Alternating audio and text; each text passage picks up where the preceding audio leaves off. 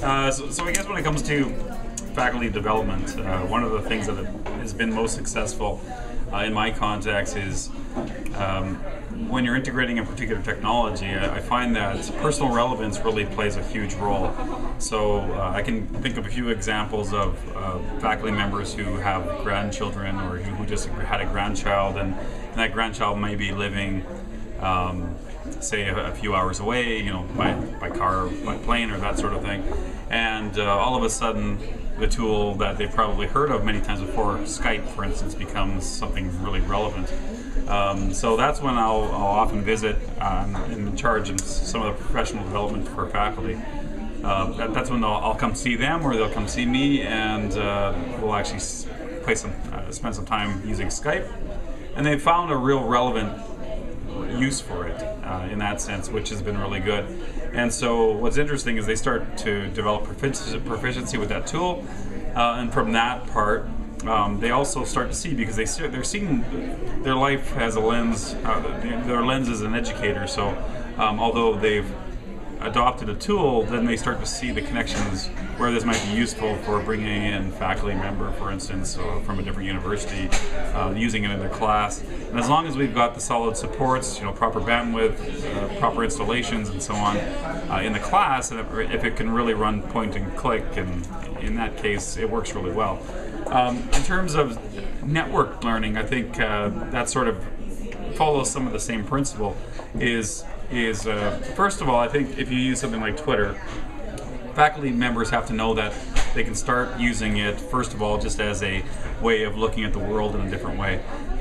So, for instance, if you were political, you may have followed the OWS, the Occupy Wall Street tag, and even if you don't even have a Twitter account, you can go to search.twitter.com, type in #OWS or some other interest, and you'll notice that you can find a lot of information. Now, a lot of it's blabber, but to sort of find out what's important, what's retweeted, what are the most important stories, or to use that in conjunction with a tool like Paper.li, Paper.li, and to create a daily synopsis of things that are happening under a particular tag, that really makes a big difference. So I often use Twitter as not just a communication tool, because some people don't get that. They don't want to tweet anything or have nothing to tweet, or they haven't developed a network, but to first see it as a search engine, to be able to tweak searches using hashtags. In the case of pre-service teacher education, there are a lot of educators using hashtags. For instance, SS chat is social studies chat. Math chat is mathematics chat, usually in the educational context. There's first chat, which is grade 1. There is second chat, grade 2. There is phys ed chat, which is PE chat.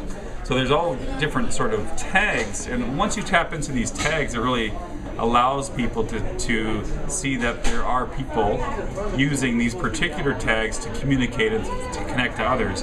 So when someone is ready to go beyond search and actually to communication, I get them to use tags. Well, first of all, they can use a tag just to search to see what's out there, but then they can actually see what kind of voice is being used in these spaces, how people are using this to connect, to share, to set up classroom communications, because Twitter is only the tip of the iceberg. In social networking, often it's a connection that leads to so many other things. So a connection you find on Twitter, you may have similar classes, you may have similar demographics, similar classes you're teaching, and all of a sudden that Twitter connection goes to a direct message. So there's a private communication, or email addresses are exchanged, and then soon Skype addresses are exchanged, or that sort of thing, and where you can actually create some sort of global collaboration between classrooms. So I think it's not about going out and adopting every single tool. It's about taking one tool, adopting it very wisely,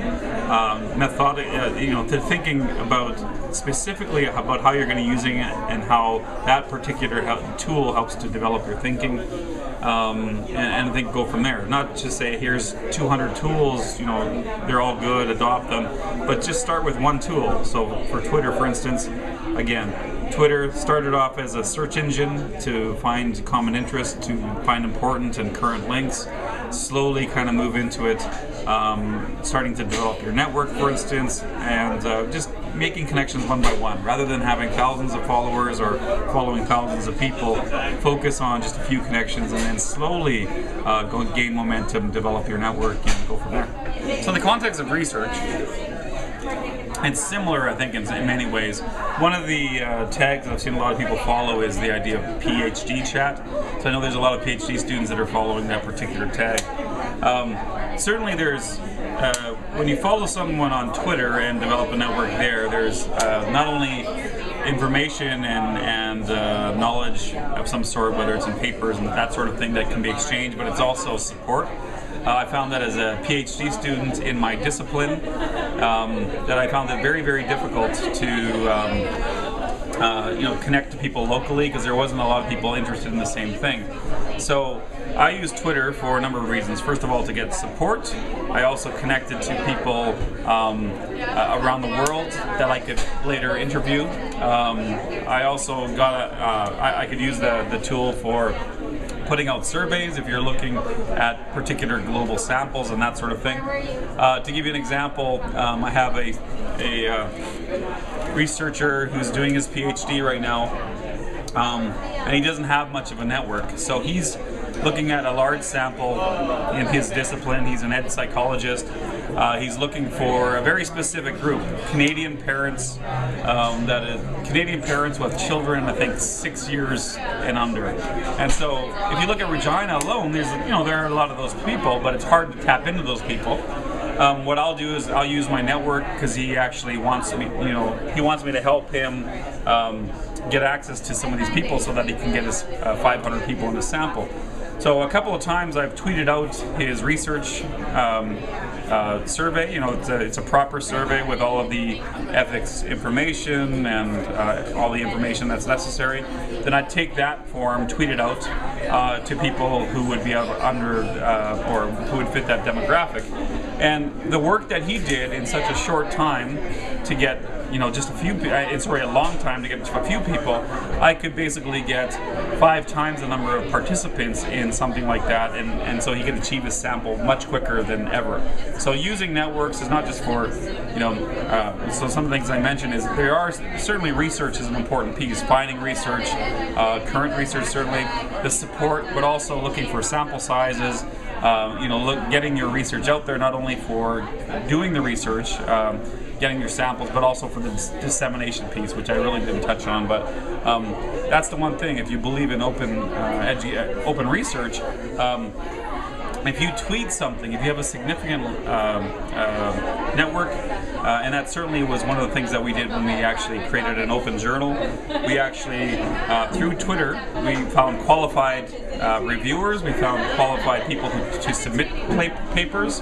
And it was it was quite something to be able to create an open access journal that was fully peer reviewed and still had all the principles of solid peer review, but also to open up not only in the development of the journal of several issues, but also in the dissemination, which makes it just so much worth the time to develop a network, to be able to take your research from any stage and be able to share it with anyone across the world, which really makes it research a bit more worthwhile than it is in some cases where only a few people can actually read it.